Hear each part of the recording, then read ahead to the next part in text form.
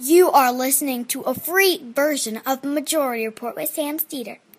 To support this show and get another 15 minutes of daily program, go to majority.fm, please. The Majority Report with Sam Steeder. It's Thursday, May 24th, 2018. My name is Michael Brooks on a Michael and Sam hybrid Thursday. On today's program, David Graeber on BS jobs. Sam did this interview just a couple of days ago. Great look at how our economy generates useless activity, which is soul-crushing and unnecessary with David Graeber. Then, got a lot to get to, including Donald Trump canceling his summit with Kim Jong-un, realizing he was being played by getting played by other people. There's no fun flag when you win the Nobel, or no fun map when you win the Nobel Prize. No runners-up. North Korea says it's up to the U.S. whether they meet at the table or in a nuclear showdown. So that brief couple of weeks of nice news is fading. The NFL owners have approved a new national anthem policy, which literally suppresses free speech and the exercise of individuals in America to express their sentiments on one of the most vital issues in America in our present and history. 53% of Americans say it's, quote, never appropriate to kneel during the anthem. I would be on the other side of that poll question, but I'm on the other side of this one as well. Jared Kushner has gotten his security clearance back. What a surprise. And Trump's lawyer was paid by Ukraine to arrange White House talks. Michael Cohen, very active in his LLC business. And the special counsel is setting in motion the sentencing process for George Papadopoulos from Model UN to State Pen. All that and much, much more on today's Majority Report. Let's start with this. We know, by the way, we're all here, except, of course, for Sam. Sam, who's like, Michael's never here, but I do a 4-day work week, and it's bar mitzvah, so I need 2 days off. Do you see? Makes total sense. We talked about yesterday how the NFL have introduced new restrictions, basically, on players' right to free speech and democratic expression.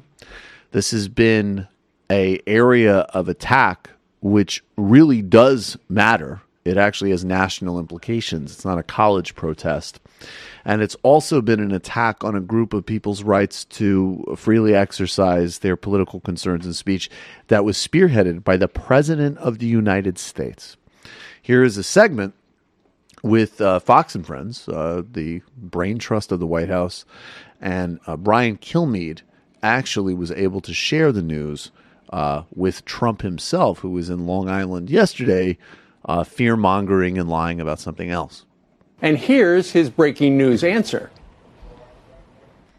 Some breaking news while you were in there. The NFL has made a decision on something that means a lot to you and a lot of other Americans. The the owners have voted unanimously to approve a new national anthem rule that says if you're not going to stand, stay in the locker room. If you go to the field, you have to stand. If you have a protest, your team's going to get fined. This is the first time you're hearing this. What's your reaction, Mr. President? Well, I think that's good. I don't think people should be staying in locker rooms, but still, I think it's good. You have to stand proudly for the national anthem. Well, you shouldn't be playing. You shouldn't be there. Maybe you shouldn't be in the country. You have to stand proudly for the national anthem. And the NFL owners did the right thing if that's what they've done. If that is the story, do you feel like you pushed this story forward and you pushed this to a conclusion? I think the people pushed it forward. This was not me. I brought it out. I think the people pushed it forward. This country is very smart. We have very smart people. And you know, that's something ideally could have been taken care of when it first started. It would have been a lot easier. But if they did that, they're doing the right thing. I mean, I think it's a 7 out of 10. What he just brought up is true. You're going to say, okay, they're missing 4 players from the 49ers, from the Giants, from the Jets. Why are they in the locker room? What are you mad about the country for? And then what if you sit there and you put your fist in the air? Well, Ryan, you're... Well, there's all these different ways that you can't monitor the behavior of these black guys on the field. I mean, what if they put their fist up as an example? What are they? They're not upset about America per se. They're upset about state murders of people of different racial backgrounds. That's what they're upset about. And actually, more broadly, if you listen to some of them, like Colin Kaepernick, who's of course very articulate on this issue, they're actually upset about a much wider criminal justice system that obviously disproportionately targets Black and Latino people, but actually across the board in the United States kills a lot of people.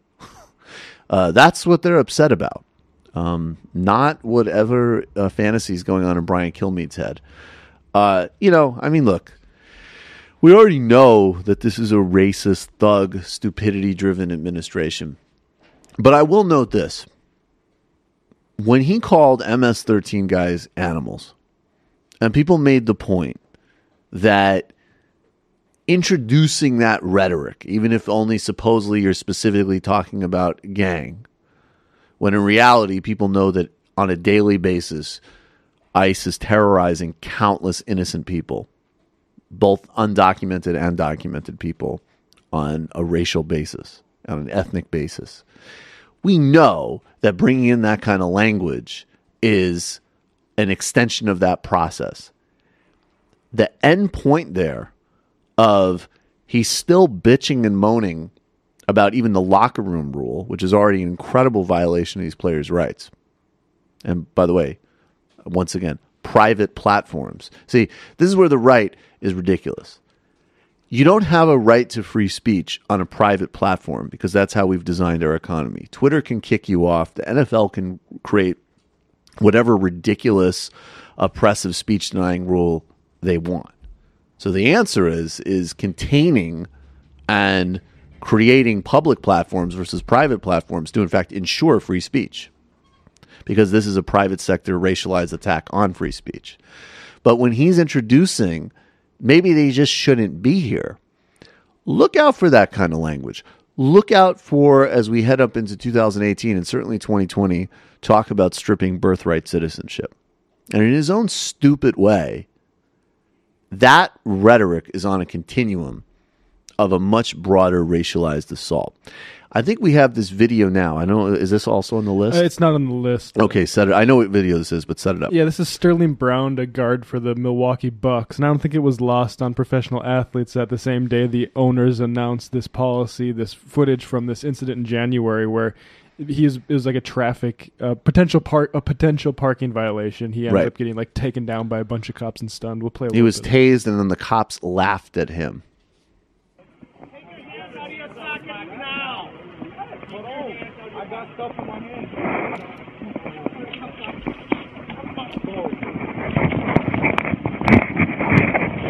Ground!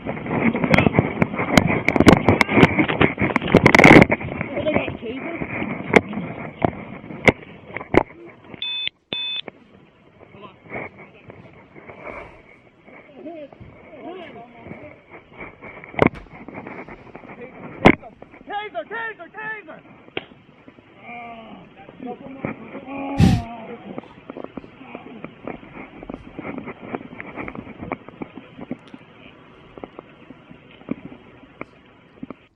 So that's what they're protesting. That's what they're objecting to. And anybody who supports democracy and isn't a disgusting person should be aligned with them in that. And of course, we have a president and a Fox News and all too many NFL fans and, of course, all too many NFL owners. I believe the Jets owners have raised some objections to this, who aren't committed to democracy and are disgusting people. Also, let's be pedantic for a second. It doesn't start till September. Doozy. Moron. Okay, we're going to take a brief break. This is Sam's interview with David Graeber on BS Jobs. Really, really interesting work here. and then we will be back in about 50 minutes, and we will take you to the fun half.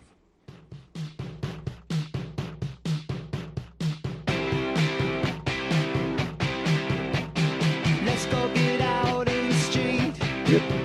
We are back. Sam Cedar on the Majority Report on the phone. It is a pleasure to welcome back to the program David Graeber, author of his most recent Bullshit Jobs. Of course, you were last on this program several years ago to talk about your book, Debt. David, welcome back to the program. Well, thanks for having me. So, Bullshit Jobs, this came out of a piece you wrote a couple years ago. Tell us what constitutes a bullshit job. Well, a bullshit job is a job where even the person doing the job secretly believes that either it would make no difference at all if the job didn't exist, or possibly the world might be a slightly better place. So it's a job that doesn't need to exist, and critically that the person in the job actually knows that, but has to pretend otherwise, obviously, for reasons of employment. I want to go into like what specific jobs. I mean, having come from the entertainment industry, I always felt that, I mean, I had a manager, a business manager, an agent, and an attorney. All of whom were taking, a cut. And it was one of the dynamic was, I mean, if everybody unilaterally fired, let's say, their manager, it would make no difference whatsoever. Is that, would that be a bullshit job? Or is it like, and the managers, I don't think that they thought that they were, or the agents thought that they had a bullshit job, but it seemed to me they were just unnecessarily putting themselves, interjecting themselves in the middle of something. Well, yeah. I mean, agents basically only exist because, it's my understanding at least, that agents exist because so often people just refuse to pay you.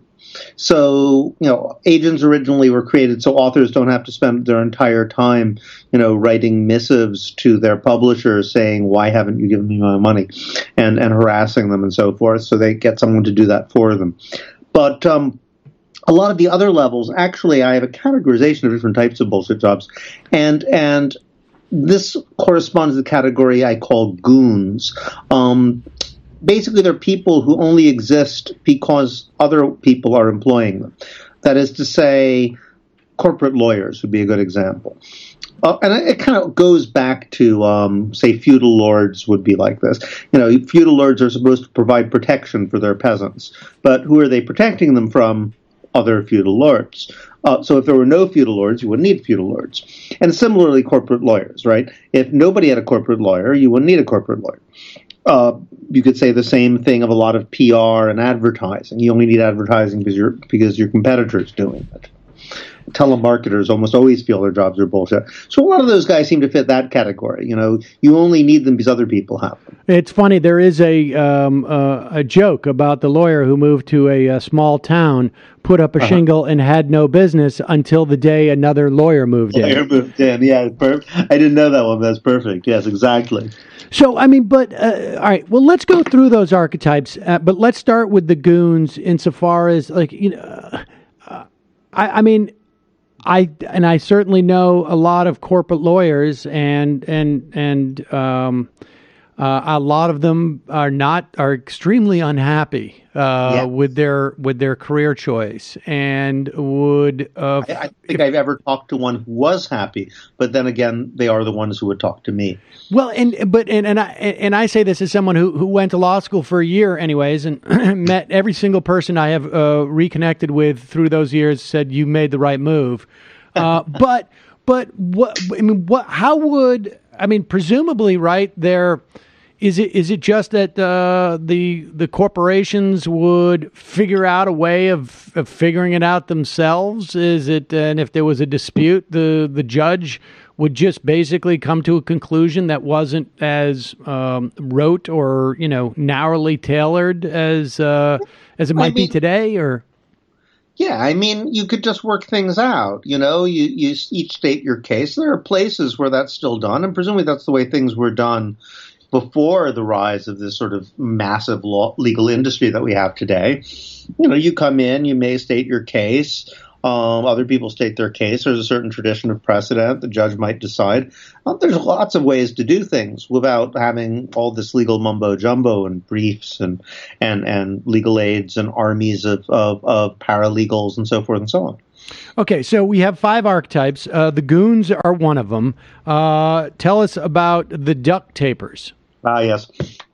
That's a term kind of comes out of the software industry. At least I adopted it from someone who was talking about freeware. And he said, it's very interesting. He said there's 2 types of jobs in software, and one is becoming extinct. One of them is the fun part, where you're actually creating new types of applications.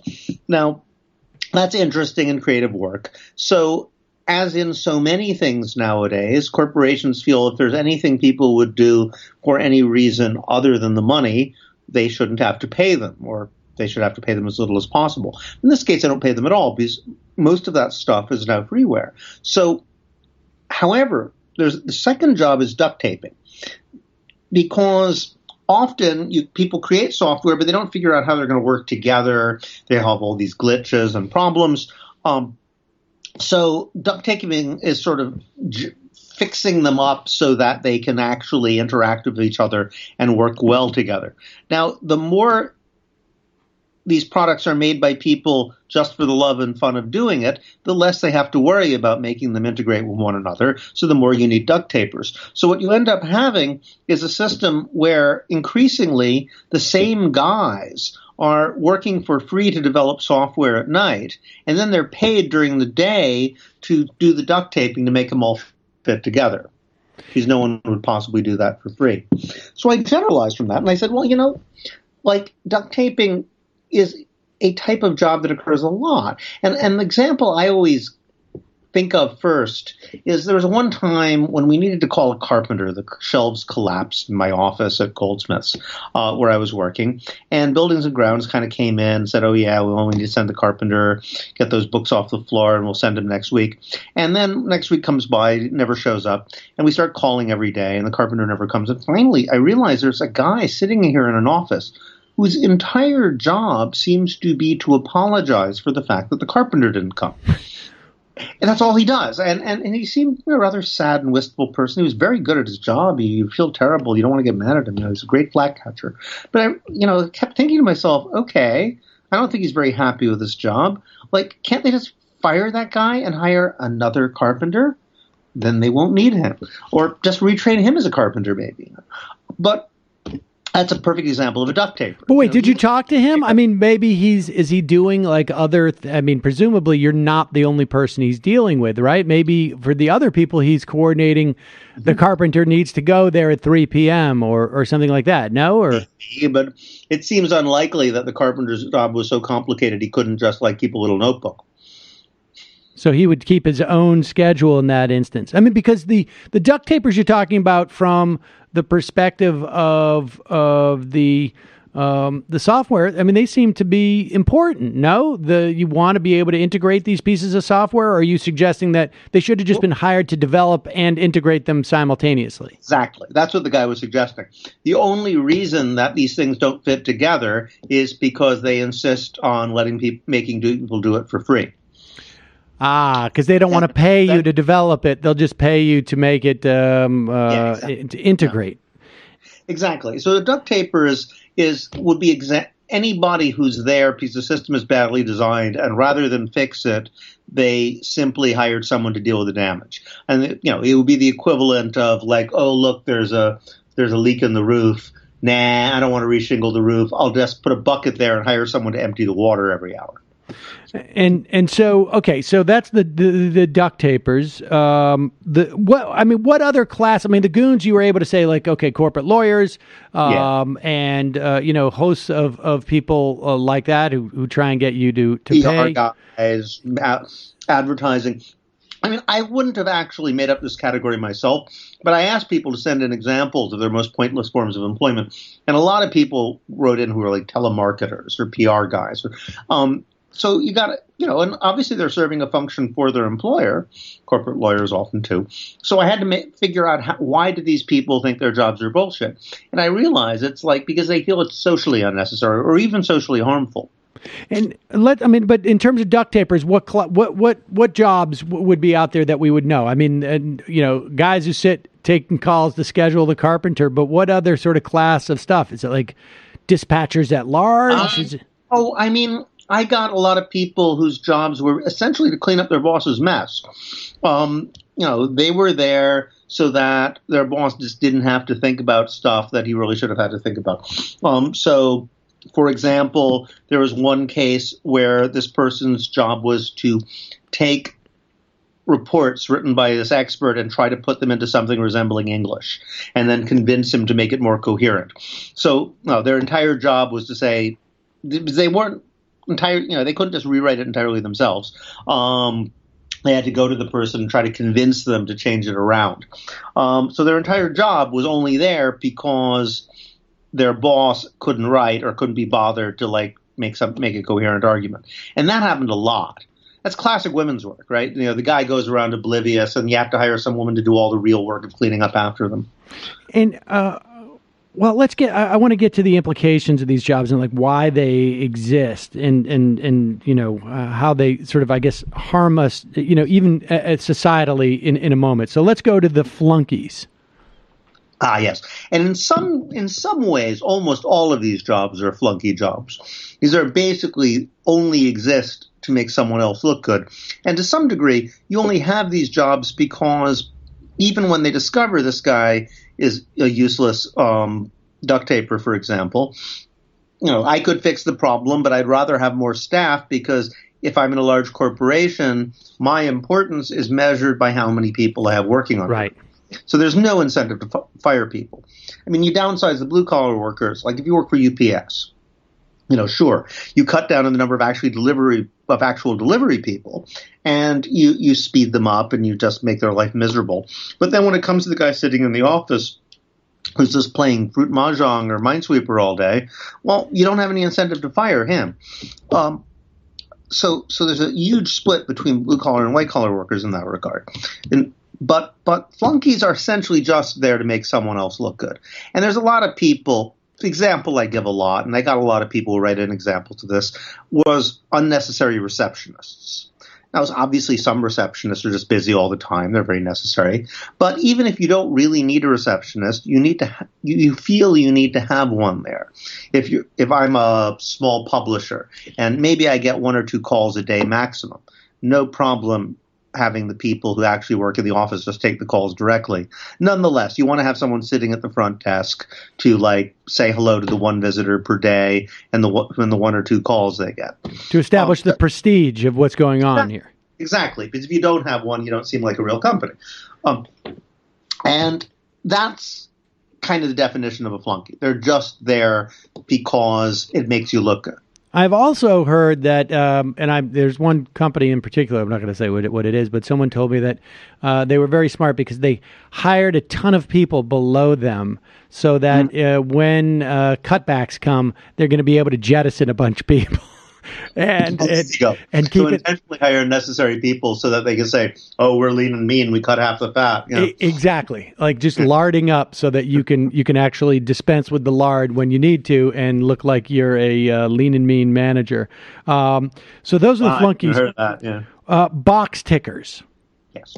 Box tickers are people who are there to make it look like you're doing something that you're not actually doing. And obviously governments are famous for this. If we discover that, oh my God, there is corruption, or, police are shooting black people, or there's something going on that is obviously bad. The first thing you do is you say, we'll have a commission of inquiry.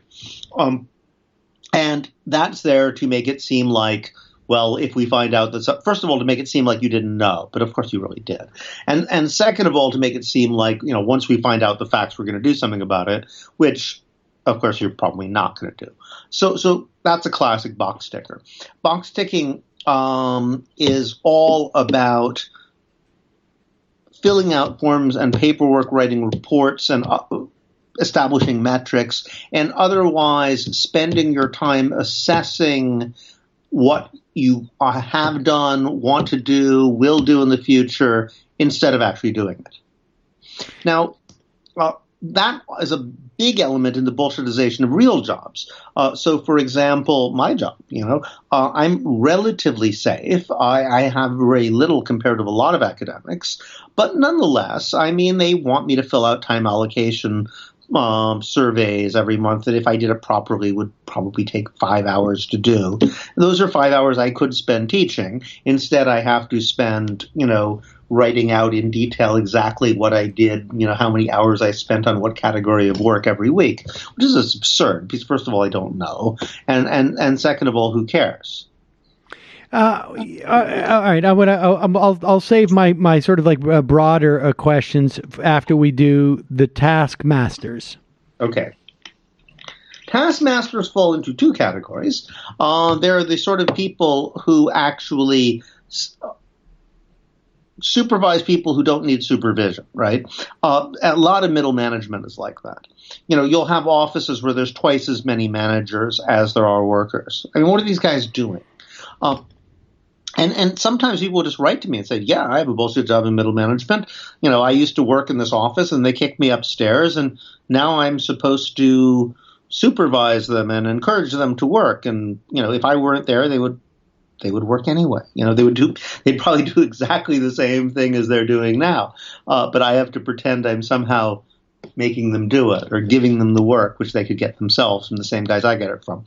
I've even had people say who just recently been promoted to these kind of taskmaster jobs, I wanted to do something because this is just bullshit. So I sort of allocated myself work.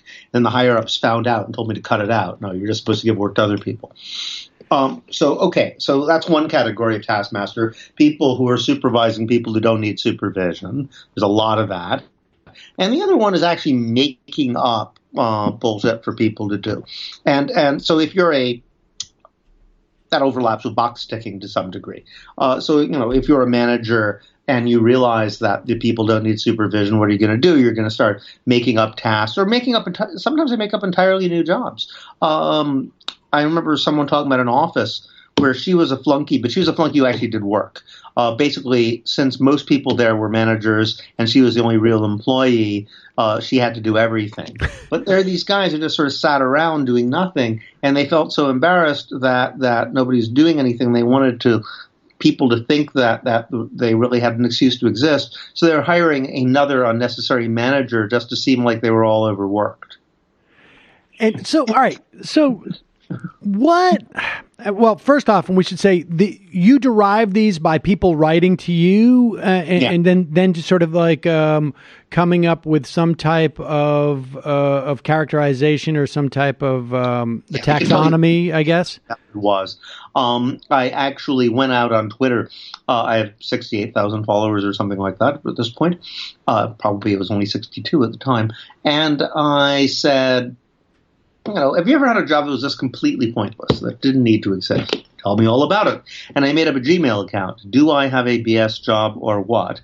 At gmail.com. They wouldn't allow me to use bullshit in the title. And who knew? And I got a lot. I got about 280 something odd testimonies. And some of them were just a paragraph, but some of them were like 11-page narratives of my 7 bullshit jobs with detailed sociological analysis of how they happened and how they perpetuate themselves. So, and then of course I for most of them, I at least wrote back once. And many of them I had long back and forth conversations with the people, sort of investigating it all, the details of how this happened, or how they, did people know that you were doing this? How did this happen? Some of them were just incredibly beautifully written. Some of them were hilarious. Some of them were just shocking. So I took all of that and I put it in this gigantic file, and then I color coded it. So I used that as my database, and I kind of went through and figured out the types of jobs from that. But I also, developed a lot of these ideas in tandem with the people in the jobs. So box ticking was a term they used a lot themselves. Duct taping was one that I noticed people who talked about software using. So I kind of it was a dialogue, and the terms emerged from the conversation. And so, do you have a sense of like when we're talking about these 5 categories? I mean, do you have any sense of we're talking about 20% of the jobs? We're talking about 50% of the jobs? Well, this is interesting because I thought it was 15 to 20. I mean, all the time that I first was doing this, at first I didn't know at all. At first I just kept meeting these people. And is this something about, I should give as way of background. Here I am. I'm a professor, right? I don't come from this world, It's not like I have academics in my family. I actually come from a working class background. So I've always felt a little bit out of place in this sort of world. It's basically the children of the professional managerial classes or other academics who become academics. So already I feel a little like an anthropologist in a foreign land here. I'm trying to figure it out. And maybe it's something about the sort of people that, marry academics or are likely to be there in a party with these kind of people who are your colleagues. I just kept running into these people who, when you ask what they do, they kind of act a little embarrassed and apologetic and say, well, not much, and finally admit they work maybe 2 or 3 hours a week and don't tell my boss, but basically I do nothing. Or they say, well, I have this job, but it's basically a scam or it's basically pointless or it's, because of a bureaucratic mistake. Nobody's to know this. So at first I thought, I don't know how many people there are, but I keep running into them. So I wrote this piece almost as an experiment, it was almost a joke. I said, well, maybe this is why we don't have 15-hour weeks like we're supposed to. Maybe they just made up all these jobs to keep us, to keep us off the streets. And I wrote it as a sort of a political provocation. And I wrote it in a pretty obscure publication. It was the 3rd issue of Strike magazine, which spun off the International Times. The International Times being this old 60s underground paper that still exists on the web. Barely still exists. And, I knew somebody on it who was saying, well, we're going to start a project on a real newspaper. Do you have anything for us? And, just anything you want. And I said, anything? Oh, okay. Here's something no one would possibly publish. So I wrote this little rant and I gave it to them. And I was just shocked because the thing just went viral overnight. I keep saying within 2 or 3 weeks, I think, it was translated into something like 12 or 15 languages. I mean, it just went crazy all over the world. I mean, the server kept crashing. It was getting literally millions of hits. And then came the confessionals. I think in Australia, some newspapers ran it, and then in Switzerland, and then a whole bunch of places. So with that, there were comment sections. So I started looking at the comment sections, and they were just amazing. All these people writing things like, oh my God, it's true. I'm a corporate lawyer. I contribute nothing to society. I'm miserable all the time. This kind of thing. So I thought, well, wow, there must be a lot of these people. But still, I was thinking 15%, 20% maybe, maximum. Then someone did a survey. And that was partly because the strike guys did a stunt.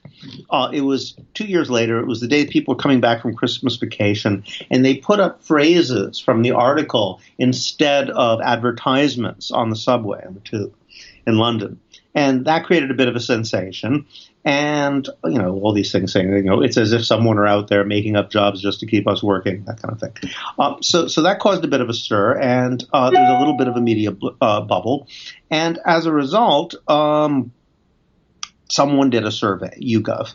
And YouGov asked people, does your job make any meaningful contribution to the world? 37% of Britons who had jobs said no. Absolutely not. 50% said yes, and 13% weren't sure. Which is pretty shocking. I mean, it was way higher than I thought, like twice as high. Yeah. And there was a couple years later in Holland, it was even higher, it was 40%. That's interesting. I mean, because at first I was going to say, well, I mean, of course it went viral because all those people who are not really doing something, they're just online looking to read something, and they see themselves there. All right, so I mean, we're talking about a large number of people, and I mean, how new of a phenomena? We obviously, we can't say for sure how many people, but let's just say whatever it is, a quarter of the workforce, maybe a little bit more, maybe half, I don't know.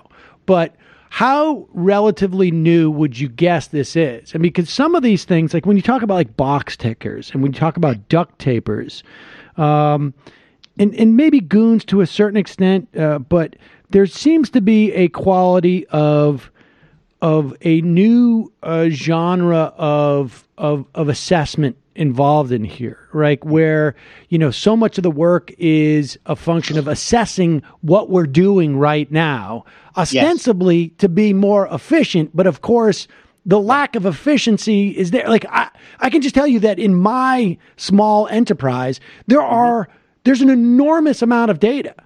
And I could hire someone to crunch all these numbers, but I'm still not convinced that I would actually be able to do anything with those numbers. But there's so much data for me to have. And if you're spending 50% of your time crunching the data, well, there's no way that the information you get will make you more efficient. It's just absurd.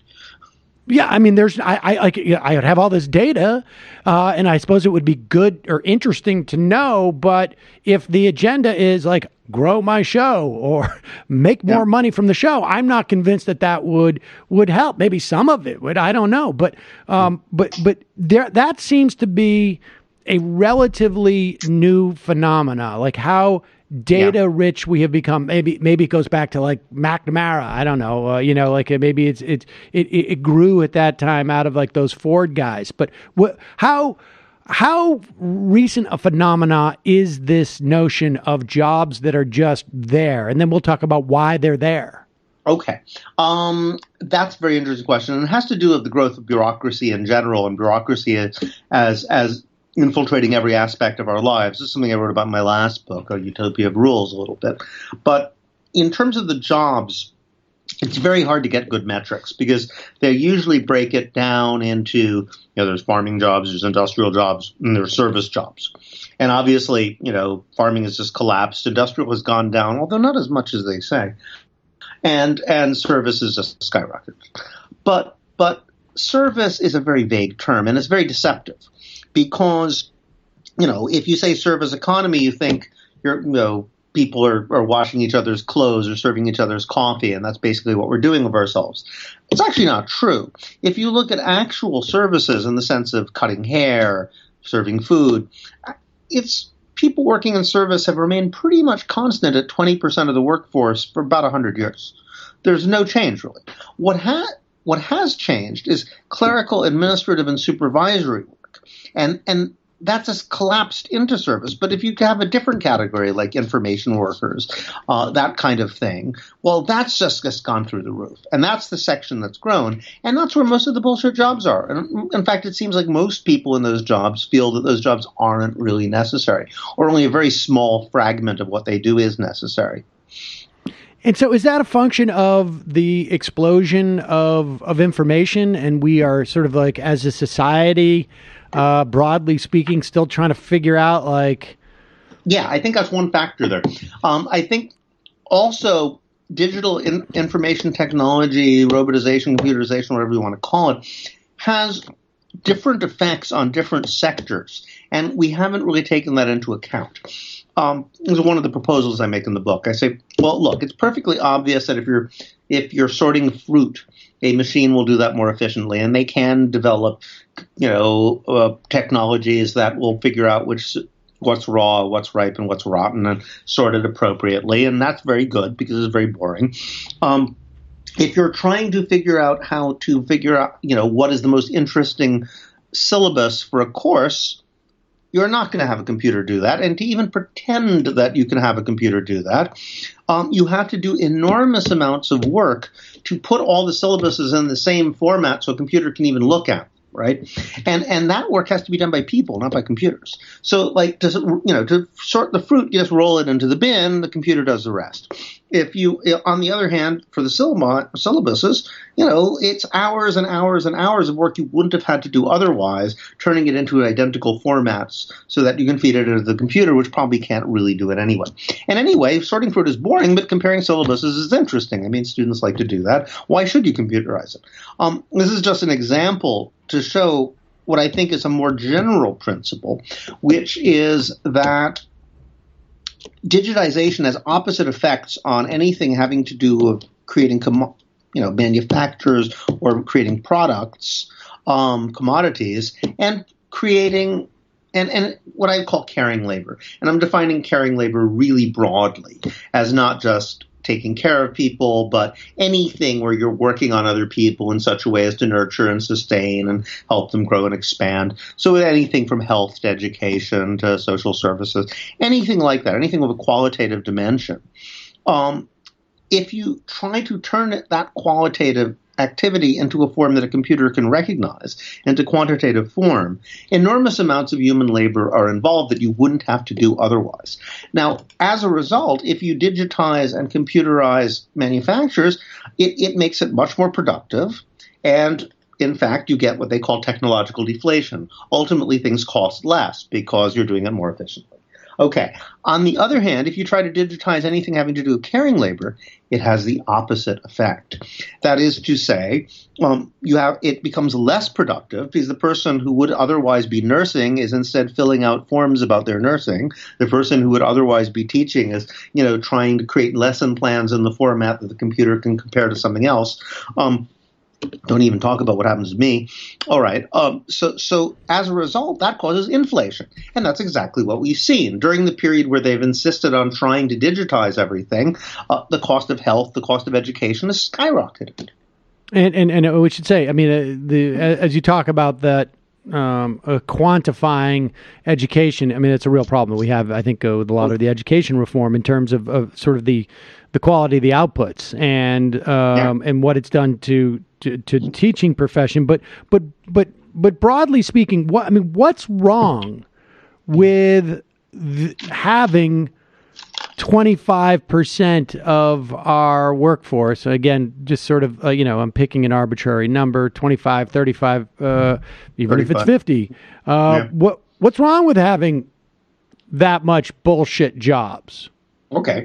Well, I think here we get to a very basic question about human nature. It is interesting that people who are in these kind of jobs regularly report themselves to be so miserable. And I think this points to a flaw in our basic conception of human nature. Economists in particular teach us that human beings are rational calculating machines that are trying to get the most reward for the least output. Essentially, we're all lazy or greedy bastards who want to go out and do as little as possible and get the most from it. So, by that logic, we all want something for nothing if we can get it. And people who get paid to do very little should be delighted. But they're not. And this is very interesting to me. In fact, it creates this cognitive dissonance. It creates this moral confusion because people feel that they don't have a right to complain. They're getting something for nothing. But it's as if they're being forced to be parasites against their will. And it has this very, very deep and profound demoralizing effects. And so many of the testimonies I got testified to this. I mean, they talk about the level of depression. They talk about incredible levels of stress. They talk about toxic workplace environments. Several people who either had different types of jobs, some of them obviously useful, some of them obviously useless, or alternately do both, because there's some people who sort of make their money by doing useless stuff so that they can do useful things either for no money or very little for the rest of the week. People compare the two. Always say that, when everybody's working together on something they know is actually helpful to other people, they treat each other pretty well. But the moment everybody secretly knows that what they're doing is entirely pointless, they start screaming at each other, they start abusing, there's bullying, there's terrible behavior. So something about the uselessness of the work really has terrible psychological effects. Psychosomatic illness, it's another thing that happens all the time. Could part of it be also a certain amount of insecurity, right? Like somebody's going to find out that I'm not really, and then I'm going to lose this job. And I mean, you talk about imposter syndrome, right? But these people are forced to be imposters against their will. So, I mean, is there a macro impact? I mean, we're creating, sort of like some mid-level human misery, I guess. And is there? What has large social effects that we don't even know? Pierre Bourdieu liked to talk about the left and right hand of the state. He would say that they talk about efficiency. So the right hand of the state are the economists who are saying, well, if we create greater flexibility in jobs, it will create like larger productivity and, the overall social effects on wealth will be greater.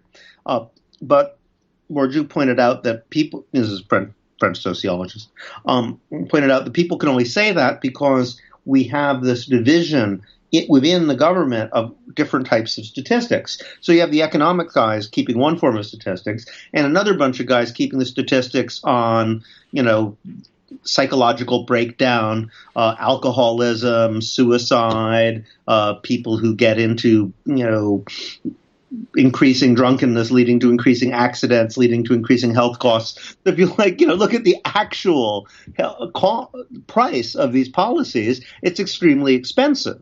It's exactly the opposite of what they say. But we don't measure the costs in the same column. So, all right. So what? Why do these exist? I think I know the answer on some level. But I mean, if 40% of people are in jobs that are useless, right? And presumably, they're in, maybe, I don't know, either big firms, or in smaller firms, in which case somebody knows that it's useless. Like how is that sustainable? Like why, what's going on with the market that supposedly is efficient, that people would want to derive as much profit as possible? Why would you waste money on, Very interesting, isn't it? Yeah. I think what this shows is that capitalism doesn't work the way we think it does, or what we've got is rapidly becoming something other than capitalism.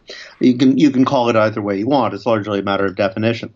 But if you have a lot of small competing firms, well, this isn't going to happen, right? I don't think there's many firms with 5 employees where one is doing nonsense. On the other hand, there's lots of firms with 1,000 employees where, I've read one guy said to me who is a bank efficiency expert that said probably 80% of the people working in a bank could easily be gotten rid of. But there's a quality there where everybody sort of looks around, right? I mean, I hate to, show business is one of the few areas that I have any sort of, I guess, experience where I'm not just alone. But there was, it seemed to me that the entire business was designed around making sure that the written word was king, as opposed to any other third elements of a production, because that's the one that executives could pretend like they knew they had input. I can read. That's why Hollywood is so bad now, right? Yeah, different people messing with the script. Yeah, the development process, or like, I'm going to take, 5 meetings a day, and nothing's going to happen at those meetings, but it's going to be clear that I'm meeting with people. But that there is a quality where everybody's just looking around like we're all creating a fiction, and it's interesting that way, isn't it? Yeah. Whoever has the money, we're all going to like wink and nod and say, give us the money. This is what it takes, to put stuff churning out the other side. And but it should be that way so much. I mean, this is the interesting thing. If you look at all the creative industries, right, every single one has had, I call it sub-infeudation, a managerial feudalism. I do have these ranks, it used to be there were just editors and there were writers. And now suddenly there's producers. This term they took from movies or something, who are in between the reporters and their editors. And then if you go to like the movies where there always were producers, now you have like 18 different levels of people. These completely things that used to be completely unnecessary. Instead of just like I spin a plot, an idea for a script, and this producer likes it and says, okay, do it, or a TV show. You have development where you have all these people making up, sort of proposals and even like clips of for movies that'll probably never going to get made. That's the same in academia. I mean, someone estimated that 1.4 billion euros are spent. It's like $1.7 million are spent every year by European universities on failed grant applications. So we've created all this, internal competition, which is supposed to make things more efficient, but actually means that you just enormous amounts of completely wasted effort. But it also allows for all these different ranks of intermediary bureaucrats or the executives, managers, sort of interfering in things and keeping the balls bouncing and the plate spinning as long as possible. What is driving this? And is it just simply a necessary thing? Like a dynamic? It never used to happen. I think what a large part of it is financialization. That is to say, the profits on Wall Street in the city here in the UK, in Frankfurt, and all the big economic centers. Profits are no longer so much coming from making things or selling things as they are coming from rent extraction, from finance. And as I always say, finance is just another word for other people's debts, creating debts and exploiting them. And large firms, even firms that make cars or light bulbs, are making their money largely from their financial divisions rather than their industrial divisions. So they're not making money from selling the cars. They're making their money from lending you the money to buy the cars. So insofar as you have a financially driven economy, then it's not that different from feudalism. You're extracting rents and then you're redistributing it. So the difference between politics and economics blurs. And this is classically true of feudalism, where you really can't tell the difference between the two at all. But it's very much true nowadays because the role of the government has shifted. It used to be the government was there to sort of guarantee your property rights if you're a capitalist, and then you go off and you make your money based on that. But now the government is actually directly involved in extracting profits because I'm trying to trick people into debt or get people into a situation where I can extract money from them. That's all done through the legal system. So the government's directly entailed. But lobbyists write the regulations that regulate banks, and like which is government and which are banks is entirely unclear. Okay, so you have that situation. But in that situation, if you have a huge pot of money and you're distributing it, you're extracting things and then redistributing the money again, and the difference between politics and economics is blurring, well, the logic shifts. So under classic capitalism, you don't want to employ too many people because you want to make profits. But now you have these little empires, corporate empires, and actually, I got some examples of this. This is the sort of the big giveaway was this guy who was talking about PPI. It's a big thing here in the UK. It's essentially they found out that banks had made a mistake and they have to give millions of people money back. And I heard similar things about asbestos in America, law firms that were hired to compensate people for asbestos. So, here's $1 billion or whatever it might be is set aside and you're supposed to give it out.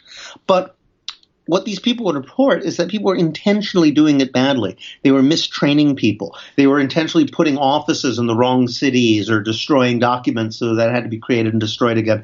They're just trying to make the thing last as long as possible.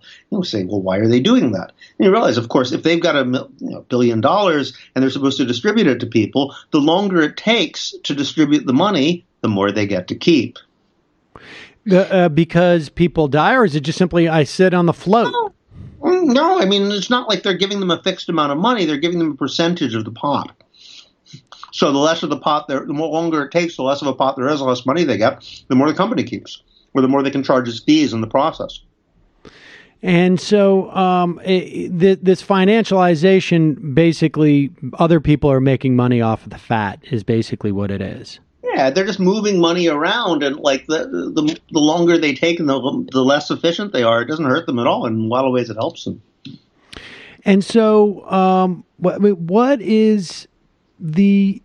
I mean, I guess what is the solution to this, and who would it behoove in this instance? Obviously, the people who have these jobs, they would like. They presumably they would want jobs that are more fulfilling, or not have jobs. Or I mean, think about it this way. I got a lot of testimonies from people in government, and who basically, in fact, from both sides, both people whose job was to make it as difficult as possible for people to get their benefits or money that, in theory, they had a right to from the government, and they felt terrible about it. Actually, it's quite interesting because some of these guys who are like there to, there are people in homeless shelters, and their job was to like kick them out if they don't have the right 3 forms of ID, which usually you don't if you're homeless. You ask, how do people like that live with themselves? Often the answer is they don't. I mean, they feel terrible. I think often the turnover rate is enormous. And so a lot of those people, I'm losing my track of thought here, sorry. Well, I was asking what the other side. Now I remember. Yes. Okay. And then there's the other side, who are the guys who are there to litigate against them. So because they set up the system in such a way, it's like the contest system again, to make it as difficult as possible for you to get your benefits, they have to have another class of people whose job is to stand up for the person whose benefits have been denied, or to guide people through the maze that they've created to make it as hard as possible for them to get their benefits. So you have like 2 ranks of jobs. And both those people are sitting there saying, this is stupid. I wish these jobs didn't exist.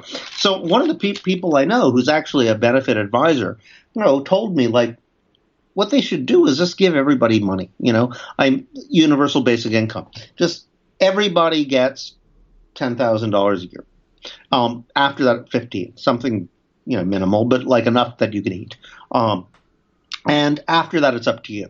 And if we do that, unconditional, everybody get the same amount of money, then, well, 20,000, well, what is going to happen? All those guys can quit. You won't need them anymore. In fact, it's a perfect left-wing anti-bureaucratic proposal, because not only will you get rid of a lot of bureaucrats who are deciding whether or not you deserve this, or whether surveilling you, monitoring you, seeing if you're really married to that person, seeing if you're really using that room, seeing if you're really looking hard enough to get a job.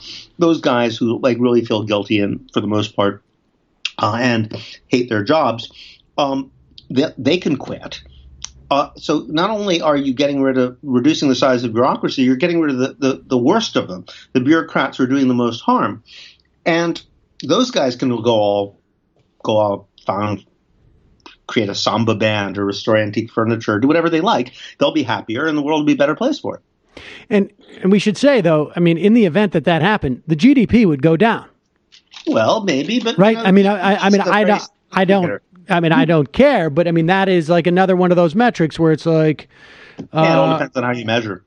I mean, like, as people have pointed out, if we had a giant oil spill and covered the entire country of America with oil and then cleaned it all up again, GDP would go through the roof, right? Right. Yes. I mean, there was a movement afoot, it seems to me, in the early 90s to recalculate this, like to actually like have a negative side on the ledger. Like, hey, I can't go out and breathe today because I've got oil covering my, or whatever it is. All right. So ultimately, UBI would just free up these energies. I mean, this is an argument we used to make about just like means testing Social Security or something. Like all the extra bureaucracy is not going to save you any money anyways. You might as well it doesn't. It's negative. It's always negative. I mean, people have done studies of that here. First of all, if you add any conditionality at all onto benefits, then 20% of people who deserve it won't get it. Partly because they just won't even bother. They'll just give up and not even try. So, unless you're eliminating 20% of other people who would otherwise be trying to trick you and get fraudulent money, it seems really unlikely. It's 20%. It's usually more like 2. You're actually losing from the deal. And Yeah, it's absurd, and you're employing all these people, so and those people never find enough fraud to justify their own existence. I don't think there's ever been a case where they have. Just lastly, just tell me about the sort of the resentment that you talk about between those people who have bullshit jobs and those who don't. Yeah. This is very interesting, and it starts from an article I wrote many years ago called "Army of Altruists." I didn't make up the title, but what I was really interested in right-wing populism. Why it is that so many members of the working class, and this is one thing that actually does divide the white working class and others, is that why do they seem to resent the cultural elite more than they resent the economic elite? So, most Trump voters, for example, don't like, and of course a lot of these guys are petty bourgeois, not really working class, but even sort of working class, white populists, right-wing populists, why do they hate members of what they think of as the liberal elite, Hollywood, people like that? And I don't like capitalists very much, but it's not visceral. It's not what they really care about. And I thought about this, and I realized, well, to some degree, it's just common sense, because if I'm a truck driver, if I'm a air conditioner repair guy, and I have a really smart kid, I can imagine that kid could become rich. It's not likely, right? But it could happen.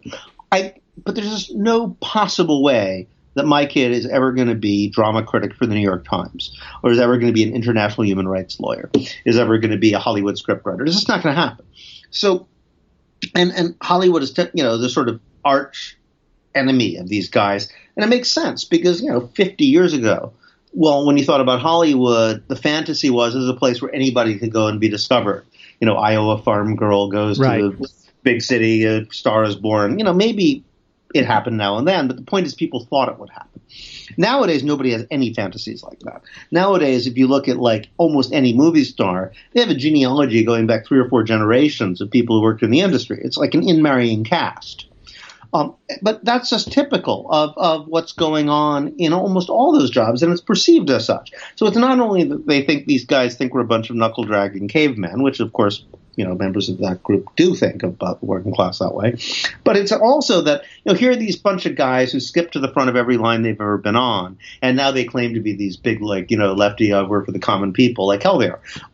They never let anybody in my family near those good jobs. But what are good about the jobs? If you want to be in journalism, if you want to be in art, if you want to be in charity, or anything which isn't just for the money, then you have to live on an unpaid internship in a big city for 3 years, even after you come from the right college. So basically, they won't pay you at first. So if you don't come from the right background, there's just no way you're going to break in. But those are the jobs which are essentially where you get well paid to do something creative and useful. Right.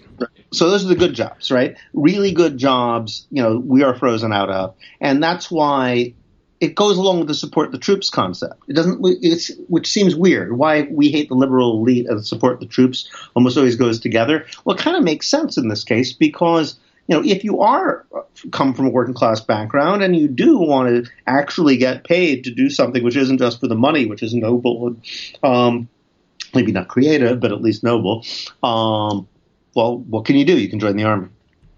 Okay, so you have that. You have this resentment of people who get paid well to do actually creative, interesting, good jobs. So what I realize is there's another side to that. So you have the working class who resent these this sort of liberal elite group, and then you have the bullshit job guys. And the bullshit job guys resent the working class because at least they get to do something. They get to do something that's actually useful. So there's a double resentment going on. And I've noticed this, teachers or auto workers. I was going to say, where do teachers fall in that scenario? I think teachers are actually deeply resented for doing something useful.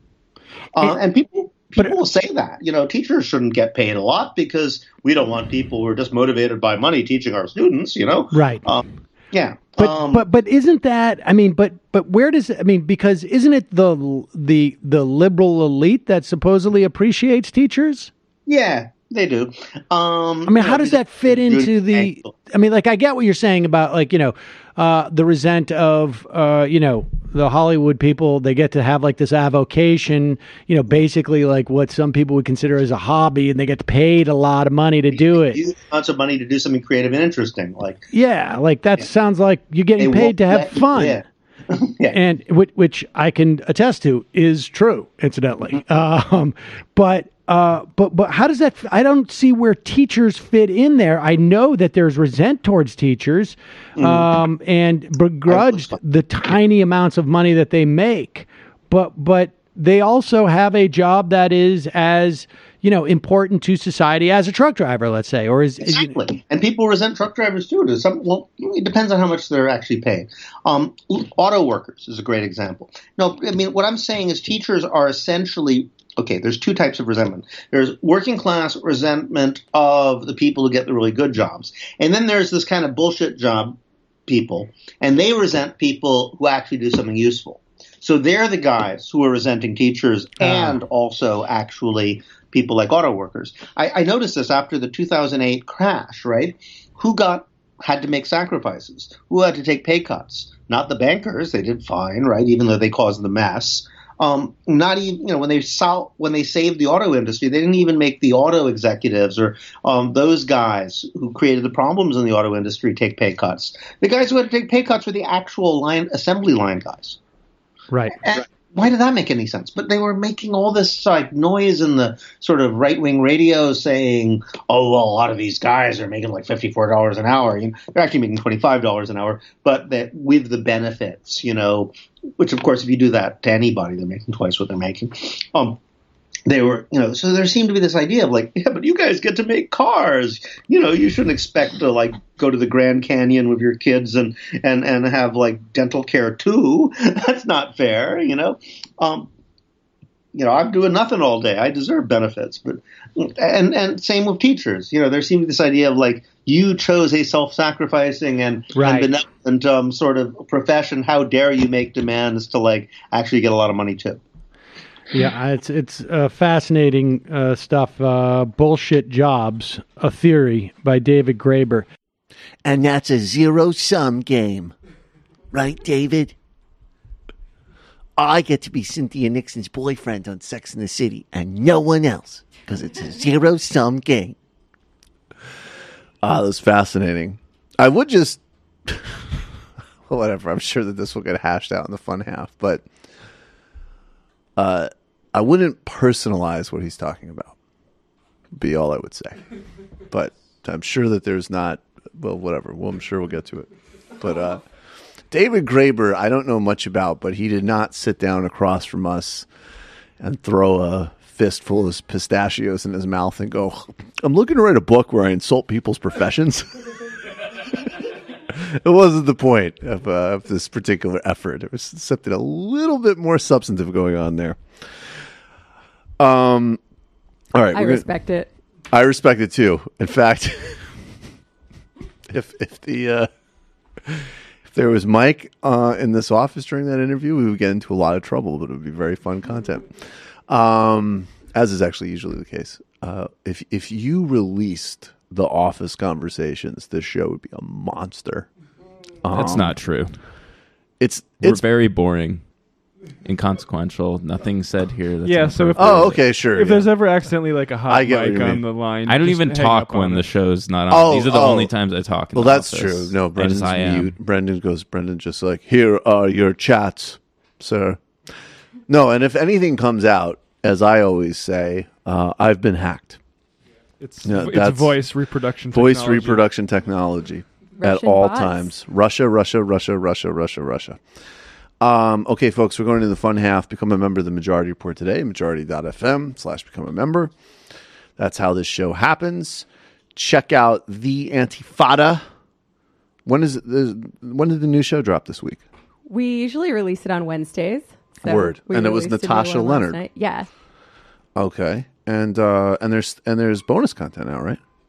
Yeah, we've done one bonus for our patrons called Real Tanky Hours, where we dig into the horrifying depths of the dumb left internet and find wow, some amazing dumb things. left. TM Michael Brooks. I love it.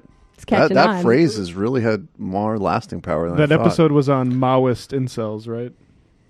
He's like a Marxist incel. Let me tell you something. It's like the fusion Chairman Mao, of Marxism, not an incel. Leninism, and Not an Elliot incel. Rodgers' manifesto. It's horrifying. That is truly horrifying. I think actually, and I don't know, you guys know way more about this stuff than I do, but I believe that Sean actually sent me this a couple of months ago, and I actually got through about a third of it before I was like, I don't want to see this. I don't want to know that this exists. We got through the whole thing, and I was very tired because it was like midnight at this point in time, and we had just recorded another episode.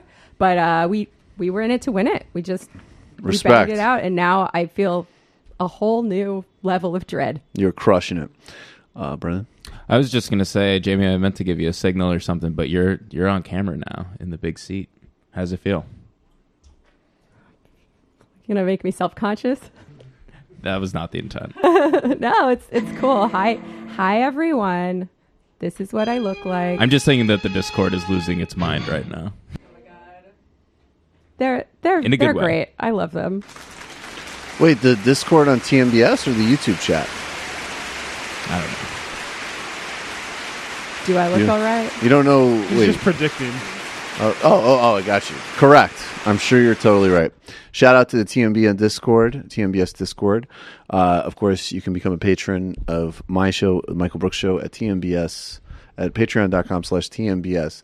This Sunday, Illicit History of Global Marxism that I just recorded with Bill Fletcher Jr. Last Sunday, a deep dive into the Arusha Declaration and Tanzanian socialism. It's a little bit of a series.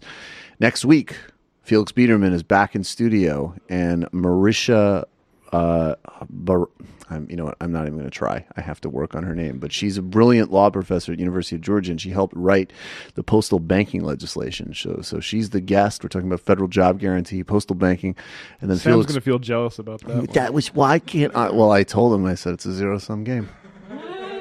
Sorry. Yeah, and then Felix and I are going to talk about Yakub and real hip hop and much more.